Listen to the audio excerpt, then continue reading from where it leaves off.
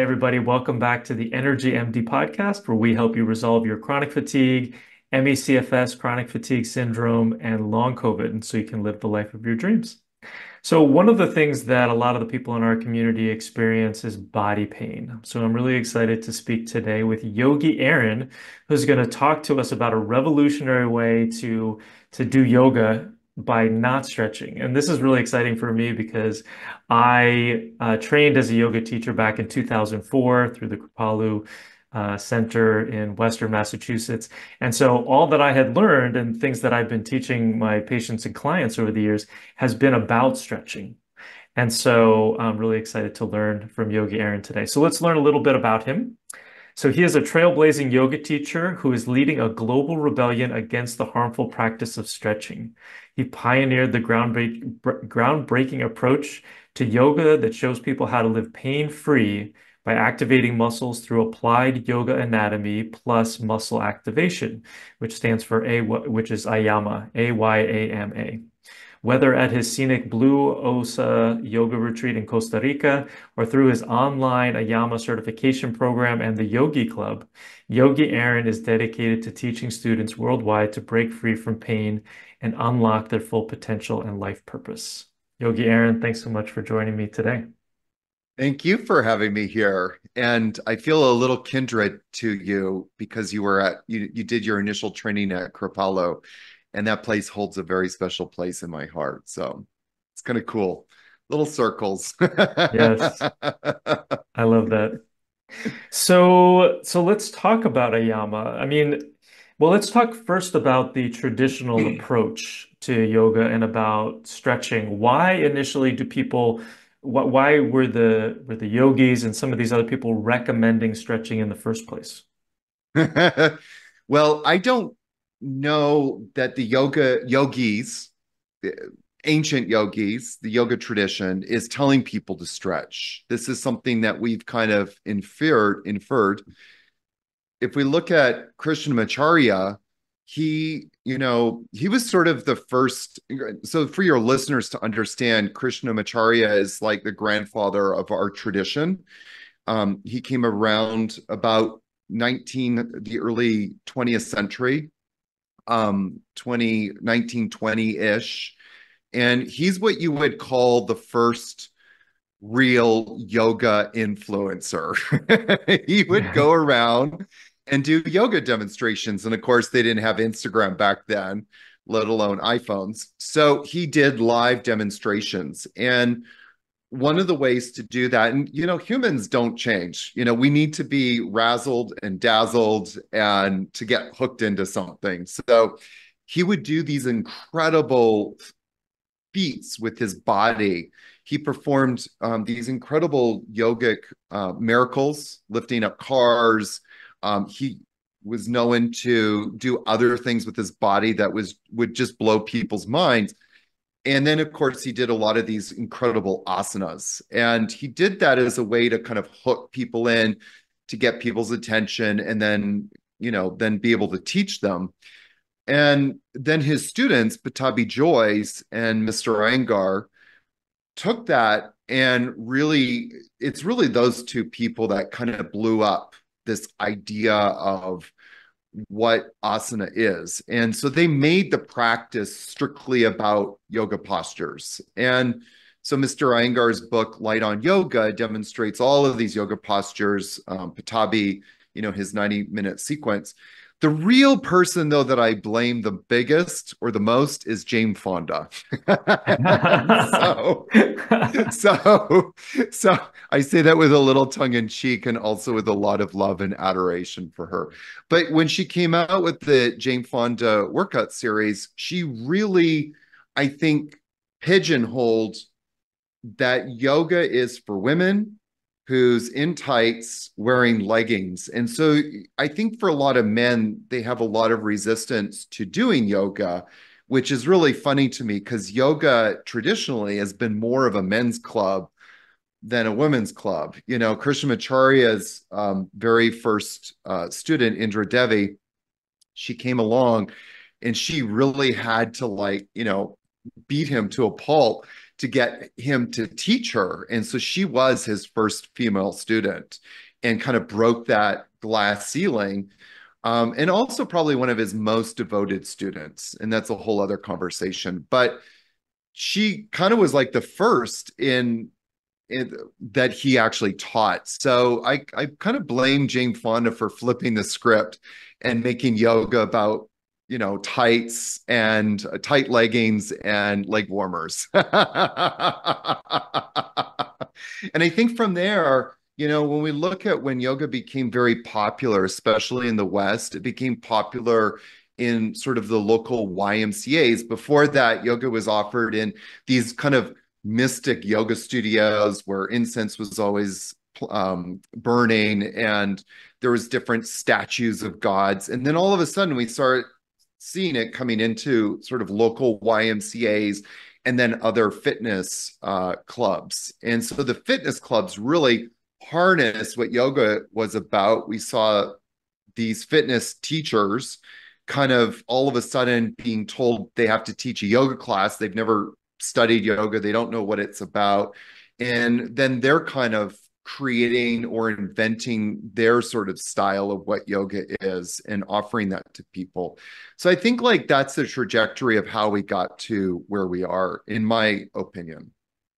So it sounds like you're talking about how asana, which is basically the postures, and vinyasa, Yeah. which is the movement through these postures, became the focus instead of all of the other, what are there, eight folds or eight steps The eight in yoga limb in general? path. Eight limb. Yeah.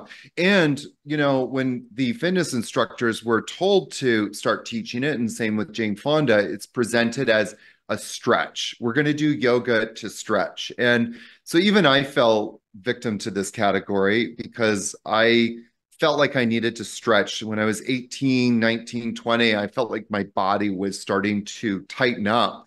And I got into yoga to stretch. So I went to the gym to work out, and then I went to my yoga class to stretch. And so people have it in their mind, yoga equals stretching, and therefore to become more flexible. And so it's just been kind of like problematic. I remember I posted just recently something in my Facebook group. Something I think was that there is no evidence to suggest that stretching there's no scientific evidence to say that stretching improves muscle function. I was very careful in my wording. There's no evidence to say that it improves muscle function. If we look at what the function of muscles are, and then we add stretching to it, it does not improve muscle function. And this person immediately responded and said, I thought yoga equals stretching, which was kind of funny because that I hadn't said anything about that. But I've seen this happen even with people in my orbit that kind of follow me, that know what I'm doing. It's a real mind bender for people to kind of wrap their head around. Yoga does not equal stretching or flexibility. Interesting. So in terms of can you take us through maybe the other limbs, just so that people can Sure. kind of understand it in context? So Patanjali's Yoga Sutras outlines the eight limb path. It's important for your listeners to understand that the eight limb path is sort of the prescribed practice to this dilemma that we call human suffering. We're all born into this world to achieve and manifest our life's purpose. And Patanjali says right in the first three sutras, we have everything we need to do that. When we are doing that, this is what you're experiencing. But by Sutra 4, he says, we've kind of screwed it up. And this is how you unscrew it up, basically.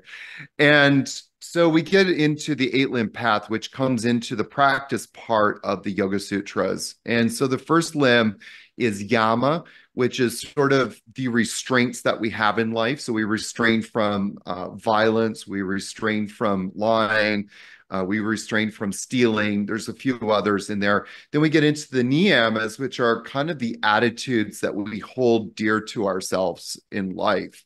So we bring those attitudes, we cultivate these attitudes. One of them is a love for God. Another one is a love of practice.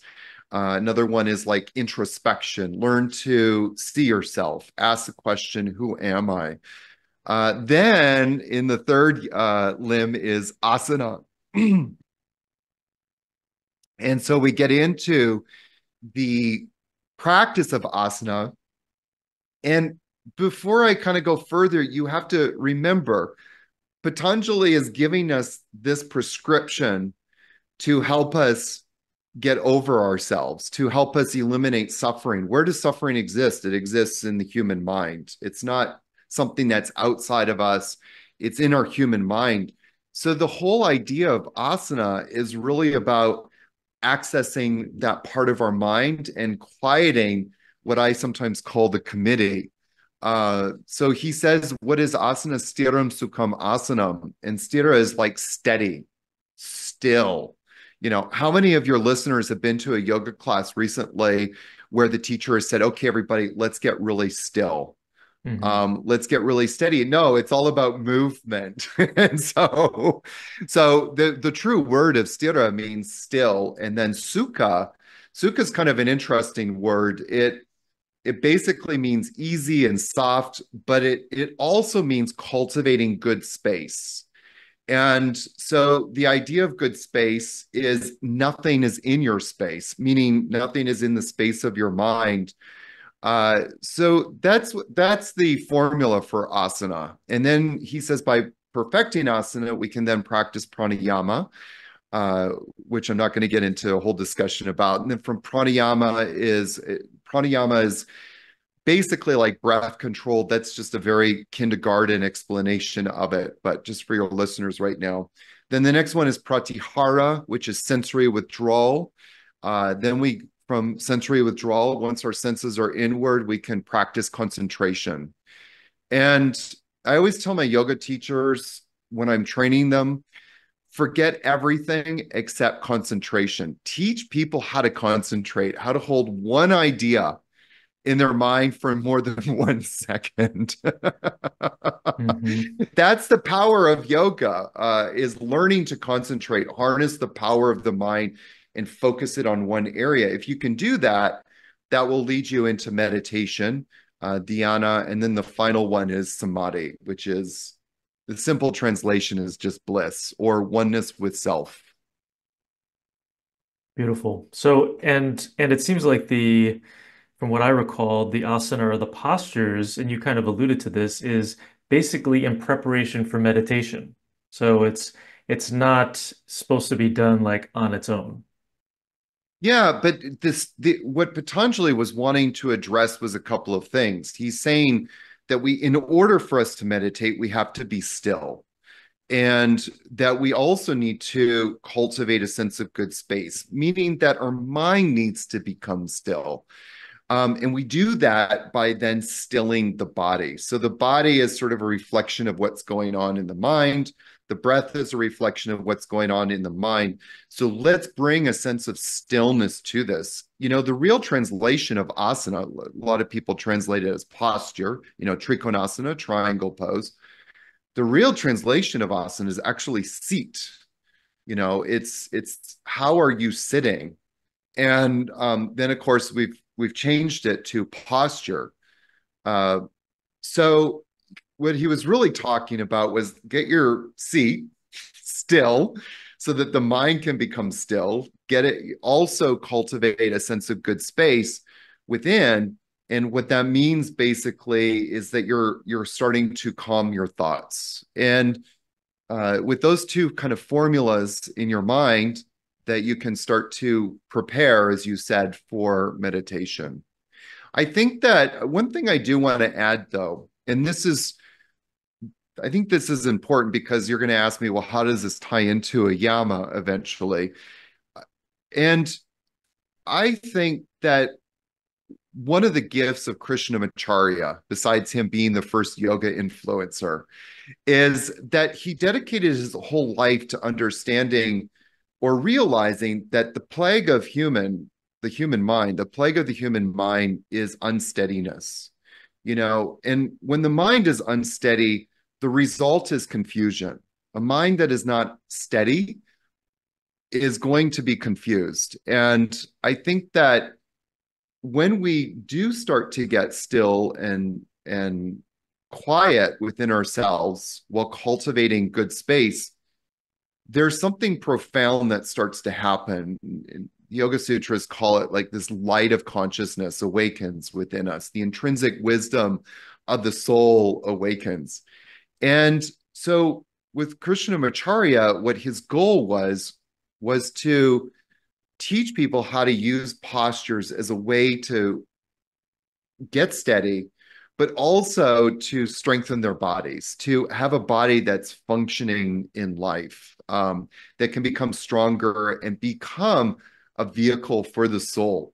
And if we look at sort of the average lifespan, and I think this is kind of an important thing to bring into the conversation, like the typical lifespan of Indians was very low, very, very, very low.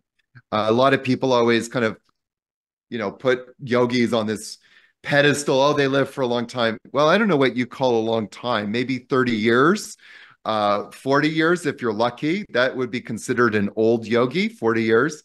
Um, and so part of his mission was to teach people the postures as a way to cultivate that steadiness, not just in mind, but also in body, improve breath function, improve the function of the body, and make it more applicable or practical to life, in general. And so I think that was one of the things that he really left. And that science that he created is called Vinyasa Krama. And so we hear a lot of yoga teachers teaching vinyasa, and they completely misinterpret what vinyasa krama actually is supposed to be, which was using this yoga practice to be able to wisely progress in our practice so that we could become more functional in life. And that's kind of the approach that I take. I use asana first and foremost as a way to get steady, still, and cultivate that good space within. But then also, how do we start to use asana in a way that actually improves body function so that we can become more functional in our life? So that if you're going out to the car, you're getting in your car, you drop your keys, you bend over to pick them up, you don't throw your back out, that you're able to go grocery shopping without injuring your shoulders or putting a kink in your neck.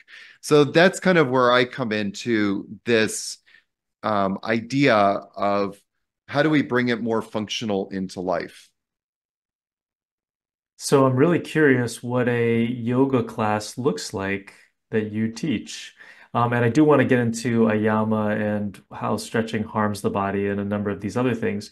But can you kind of just take us through what postures generally look like? If is there a flow?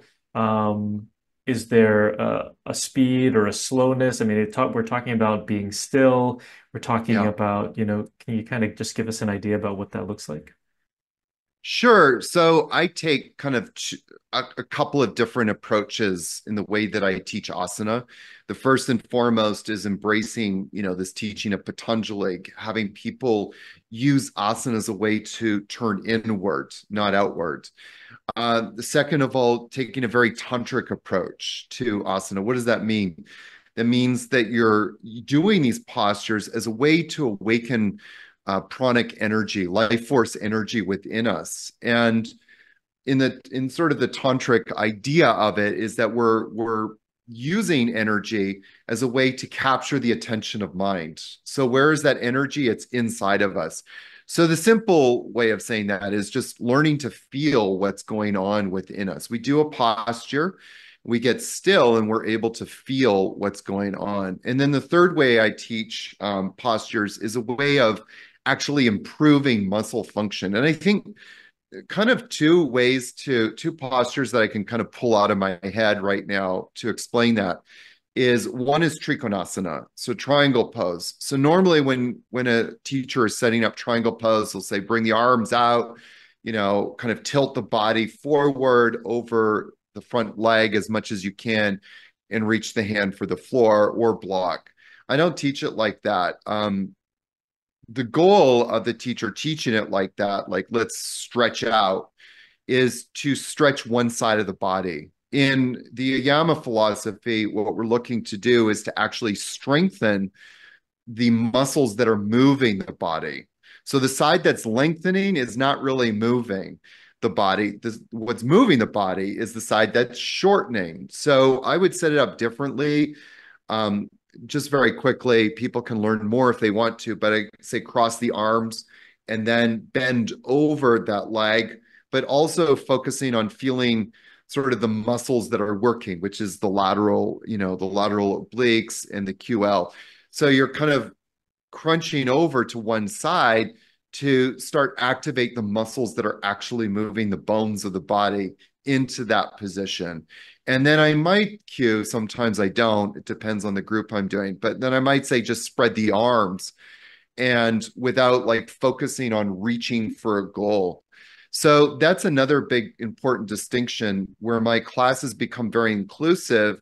There is no such thing as, okay, we're trying to get to this point. If you're folding forward over your legs, oftentimes this is another way I'll cue postures.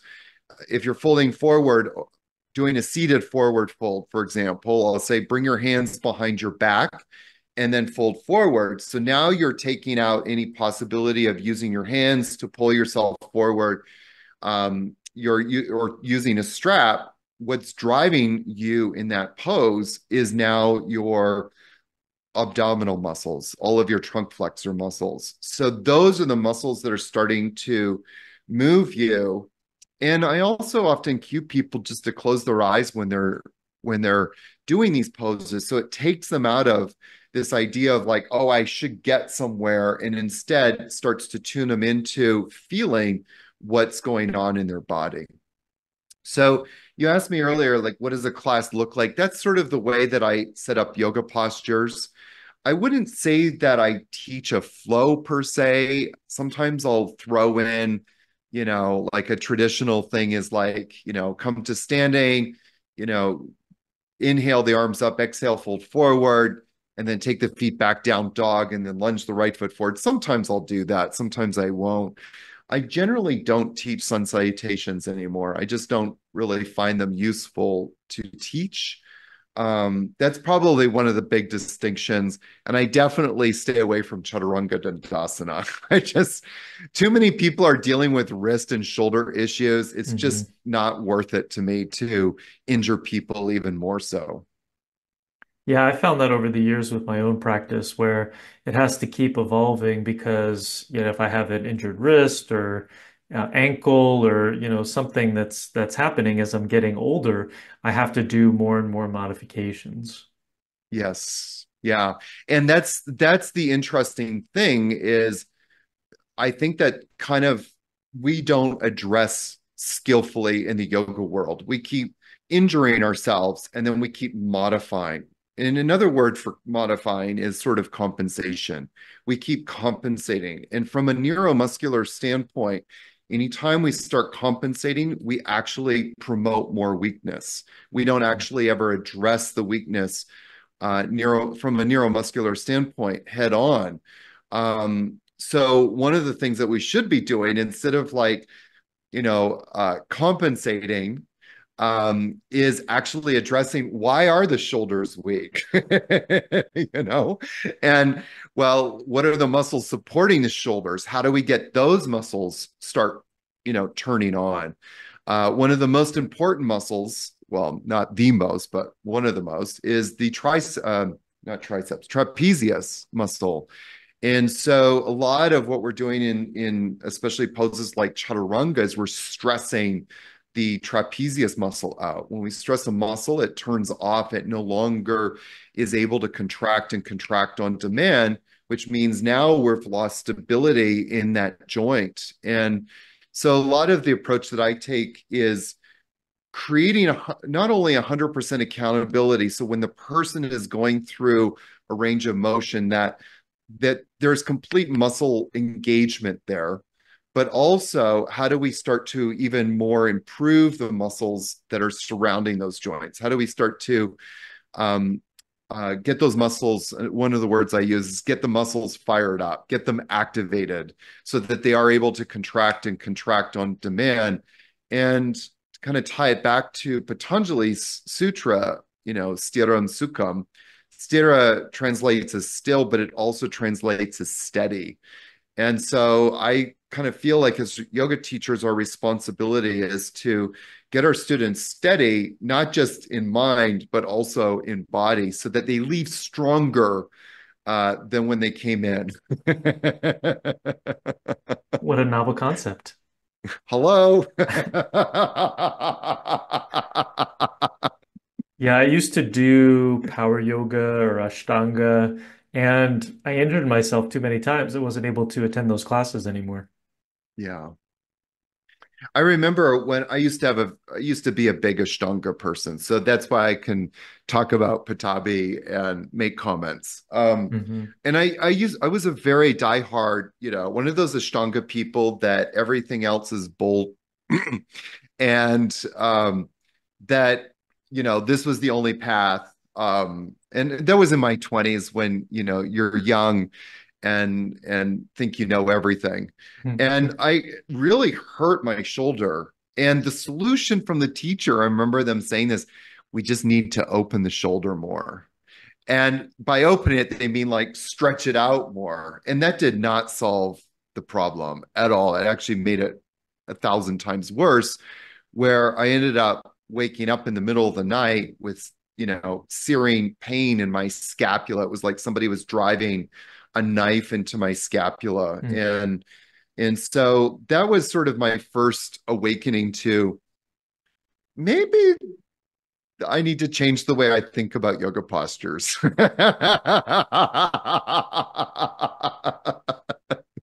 We get humbled in our practice many times. Indeed.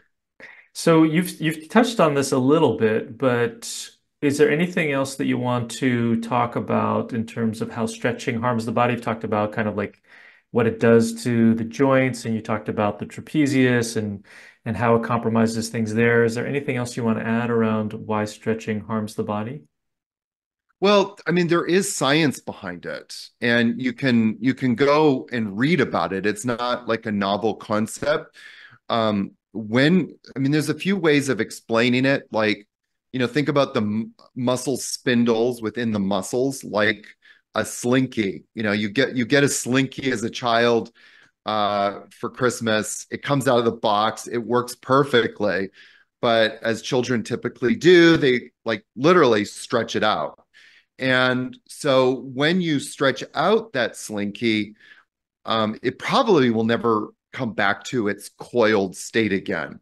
Muscle spindles, especially when we're younger, we can have the luxury of stretching them, and they typically will coil up rather quickly. But as we get older, and when I say older, by the way, I mean like 28, 29, 30. So I'm not saying like 70. I'm saying it happens very quickly. We lose that ability to bounce back sort of around after the age of 24, 25, depending on what study you want to refer to. But that those muscle spindles don't coil back up. And so we want those muscle spindles in their coiled state. And those muscle spindles are also talking to our nervous system. They're sending feedback all the time. And the word for that is gamma motor neuron coactivation. So the muscles are talking to the nervous system. When we stretch a muscle, we stop or inhibit that gamma motor neuron coactivation. And when you hear some people actually talking about the science of stretching, I was horrified. Sometimes when I listen to people talk, they actually talk about this gamma motor neuron coactivation inhibition as a good thing because it can make you more flexible. But the problem is if your muscles aren't talking to your nervous system, there's no feedback loop, then how do you expect your nervous system to or your muscles to be able to support the joints of your body, meaning that they lose their ability to contract and contract on demand.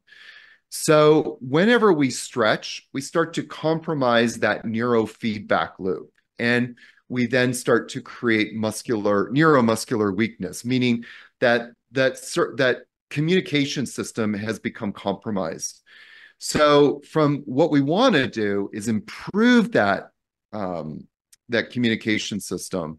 And so that's why stretching in a nutshell, in a very small nutshell, isn't good for you because it does compromise it. Now, I know a lot of people make the argument that the muscles lose their force output, but it will regain strength. And the question that I always ask is, well, how long does it take before the muscles gain strength? And why would you want to debilitate the muscles in the first place? Like our first line in yoga in the AYAMAs is do no harm, ahimsa, nonviolence. So when our muscles are tightening up, and this is a question that no yoga teacher is able to answer almost. I've never heard a yoga teacher give an intelligent answer to this question. Why do we have muscle tightness in the first place? Well, the simple answer is it's a protective mechanism. You know, the body tightens up as a protective mechanism. It's trying to stabilize itself. So for myself, I've had tight hamstrings most of my life until I started practicing this stuff. And I didn't understand that my hamstrings were tightening because nothing else was working. My back muscles were shutting down. My hip flexors didn't work. My quads didn't work. So in order for my body to have stability, you know, the nervous system sends out an SOS message, tighten up, tighten up, tighten up. So tight muscles is a protective mechanism. And what I find really fascinating in the yoga world is, and you've done Kripalu, I mean, they're really big into this idea of do no harm, honor your body, listen to your body, respect the body. And I find it fascinating. Stretching is the complete antithesis of this. We're violating our body's own protective mechanism. Instead of asking, you know, the question, how do we deal with these tight muscles? How do I loosen them up? We really should be asking, why are the muscles tight in the first place? What is the source of the instability? Mm. So for people that have tight hamstrings, you know, the simple answer, and this is a very simplistic answer, but a good one, is get the hip flexors activated. And it's fascinating. As soon as you activate people's hip flexors, range of motion intensifies and increases dramatically when you get the hip flexors working, because all of a sudden the body senses stability. It goes, oh, when the leg is coming up, I have these muscles to work with. Before, when you brought the leg up, the leg could only go so far. The hamstrings tighten up in a response to none of the muscles actually working that was bringing the leg up in the first place. So when we get the muscles working, we not only get rid of muscle tightness, but we have range of motion to the degree that we're stable in that range of motion, as opposed to just grabbing a strap and pulling our leg to, you know, a place that exceeds our range of motion. We don't have any strength there.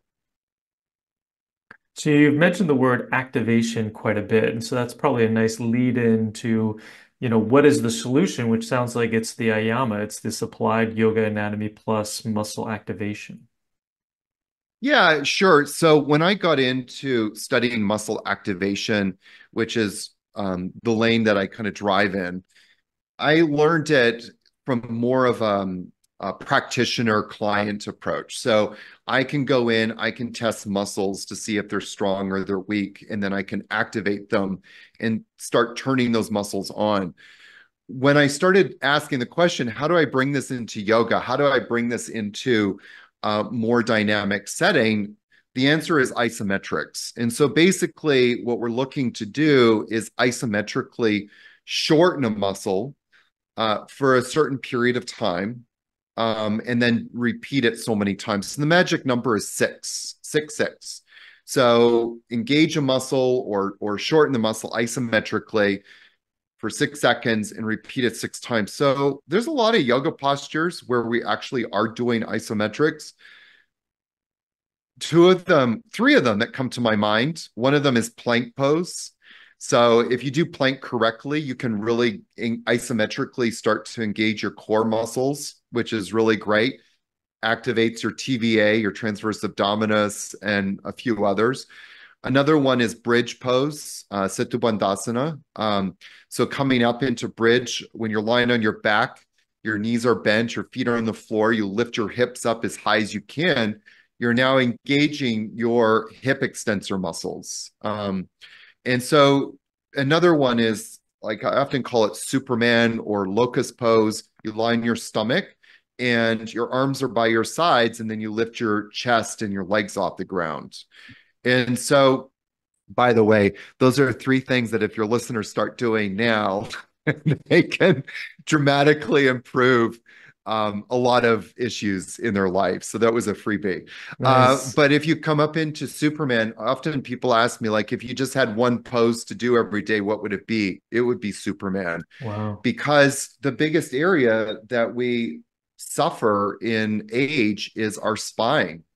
And so the muscles around our spine just are not working properly. They're either not firing properly and or they're just not strong. And so that is one of the best ways to start activating those muscles and getting them stronger. So 6 seconds, 6 times.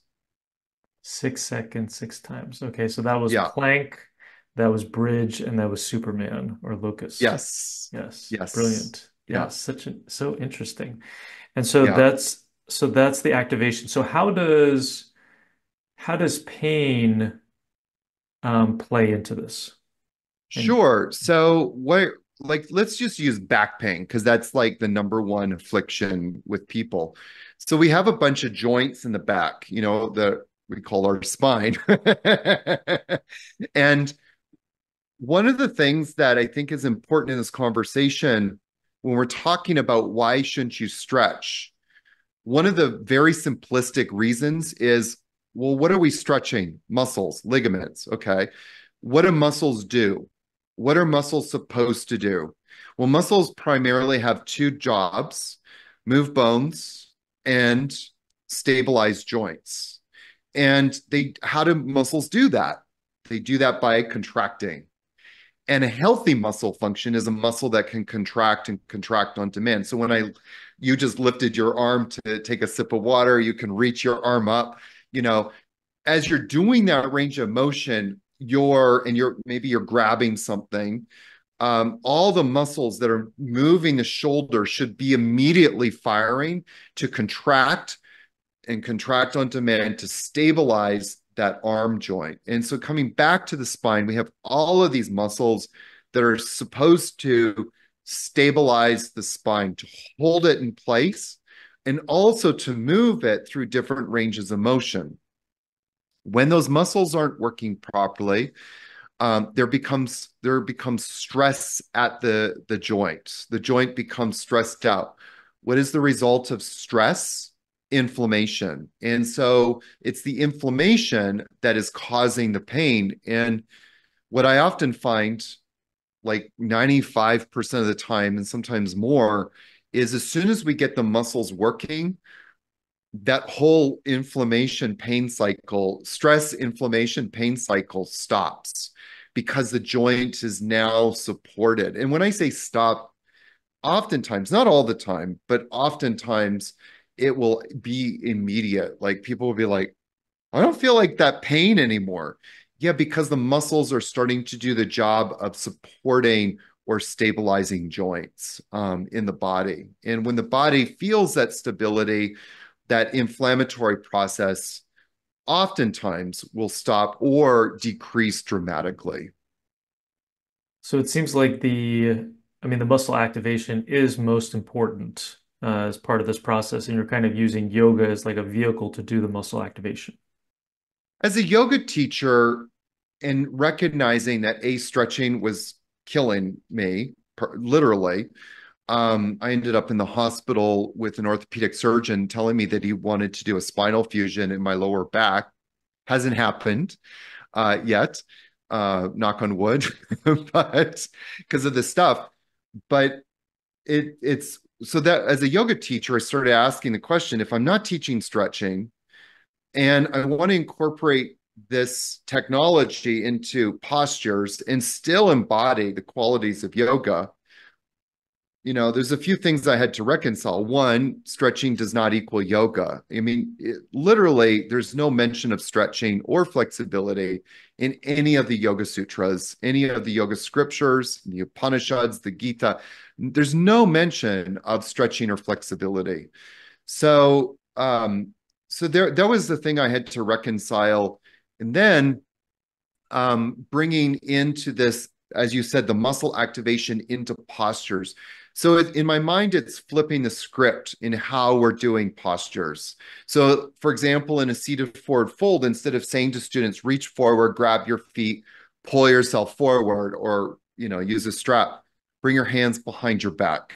Instead of Mm. teaching standing forward bends, okay, fold forward, touch the floor.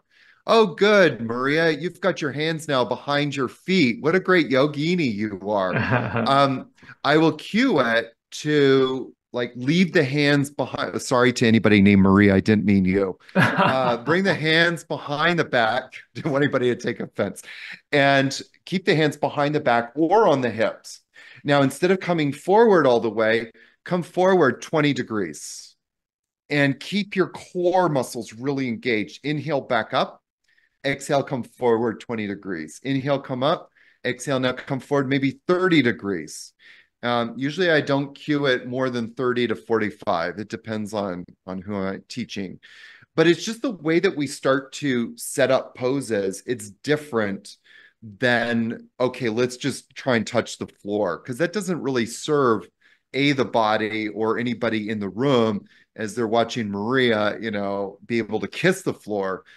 Stiff Biff is in the corner, jealous, and has, now he's got more issues going on. So that's what I say by teaching a class that's more inclusive, but also more engaging. Like if you're standing and you're doing forward flexion to 20 degrees and actually staying there for a breath, that's really demanding. Mm. Where is it demanding? It's really demanding on your core muscles, especially if you're engaging them properly. So it's just kind of flipping the script. There's a lot of yoga postures that you can still teach normally, like warriors, the warrior poses. They're really great. Some of the lunges I don't teach, some of them I do. Definitely most of the back bends are fantastic, if you teach them properly. Mhm. So yeah, I would just say it's like a regular yoga class. It's just I'm flipping the script in my approach. I'm understanding that I'm no longer trying to lengthen muscles. I'm more interested in actually shortening muscles, because the Mhm. shortening muscles are the ones that are driving the movement. Does that make sense?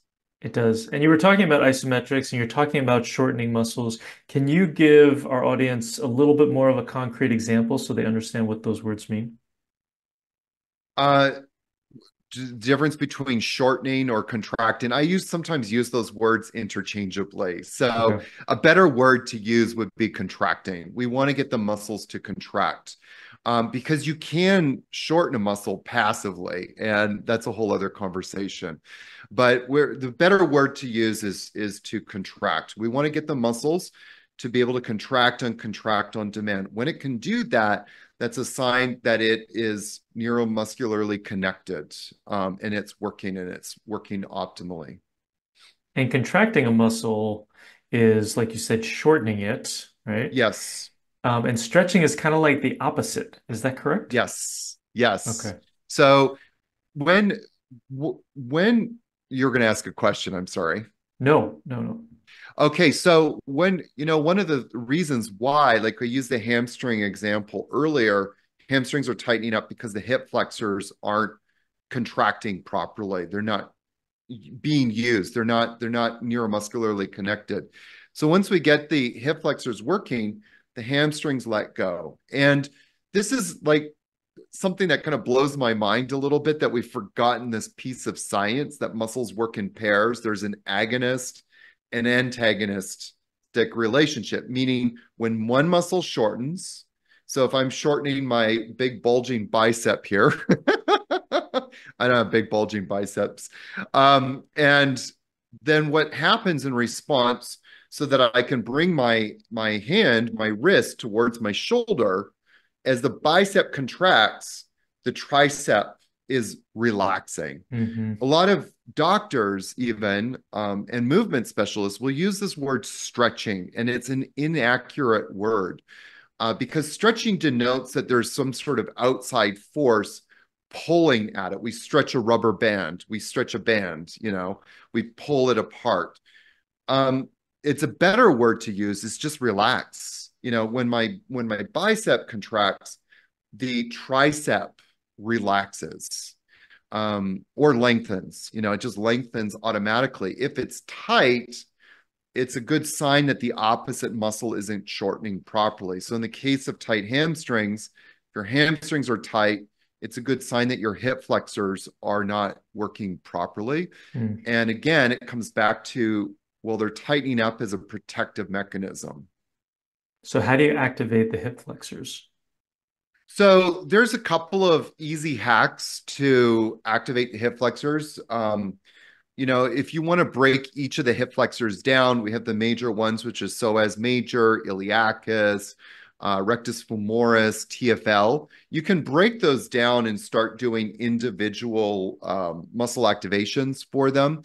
One of my favorites, there's a few that I have that are sort of more general, and I try to incorporate a combination of individual and general into my classes because I think it's good to use a lot of muscles at once. And sometimes it's nice to break down a muscle, but a good general hack is going to blow your mind.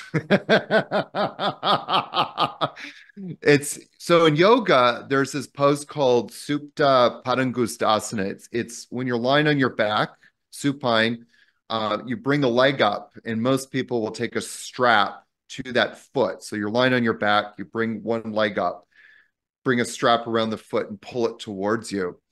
Do the same thing, but no strap. So just simply bring the leg up as much as you can and just hold it there for 6 seconds and then slowly lower the leg back down. And then just repeat that 6 times. Slowly bring the leg up as high as you can. Stay there for 6 seconds and then very slowly start to bring the leg down. And as you one of the keys to that formula is slow movement. So slow movement is what helps to start building this neuromuscular connection. It actually starts to strengthen all of the slow twitch muscle fibers too, which are the part of the muscle that is able to contract and contract on demand. So that's one way to start doing it, because as you're bringing the leg up, what are you using? All of your hip flexors, a They're little bit of trunk contracting. flexion too, and they're contracting.